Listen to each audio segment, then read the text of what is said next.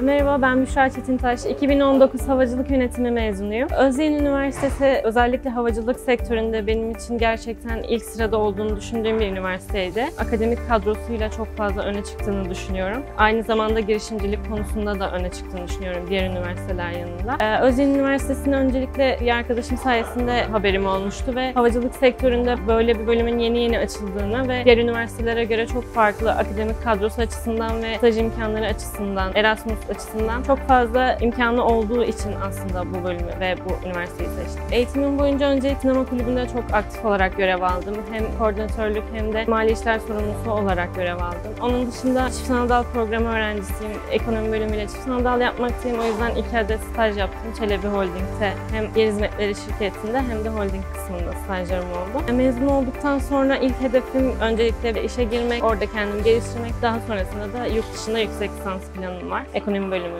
üzerine. Özyeğin Üniversitesi öğrencileri için çok fazla imkan sağlıyor. Öncelikle girişimcilik anlamında kendini geliştirebileceğin çok fazla imkanı var. Akademik kadrosu açısından kesinlikle bir numara olduğunu düşünüyorum. Sosyal anlamda da öğrencilerini her şekilde destekleyen bir üniversite.